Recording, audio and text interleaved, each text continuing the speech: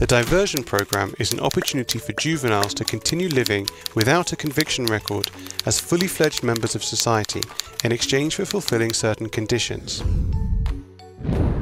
The aims of the programme are the liberalisation of the juvenile justice system, giving a chance to juveniles, the involvement of victims in the justice restoration process, prevention of reoffending and protection of public safety. The Diversion and Mediation Programme is an alternative form of liability. Prerequisites for the Diversion Programme are: the person has never been convicted before, the committed offence is, at most, a misdemeanour or a felony, a juvenile has not previously participated in the diversion programme, a juvenile takes responsibility for the committed crime, diversion is in the best interests of the child.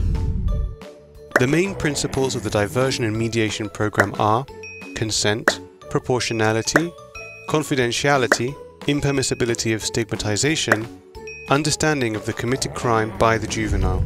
The programme involves a prosecutor who makes the decision to divert the child and further monitors the performance of the provisions of the agreement, a judge who can also divert a minor, a social worker who, after studying the state of a juvenile together with the minor and other professionals involved in the process, determines the diversion agreement conditions and monitors their implementation.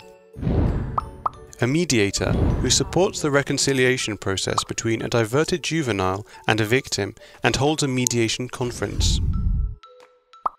After inclusion in the Diversion and Mediation Programme, a juvenile undertakes certain responsibilities, and upon their fulfilment, he or she can continue life without a conviction record.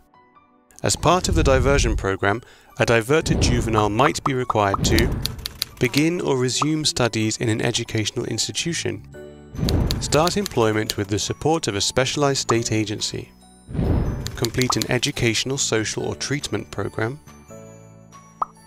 use leisure time in a predefined way, fulfill obligations which will facilitate his or her resocialisation rehabilitation process and prevent reoffending. According to the data from June 2017, 2,323 persons participated in a diversion programme. Outcomes of diversion mediation: juveniles with better futures, victims whose interests are taken into account, crime-free society.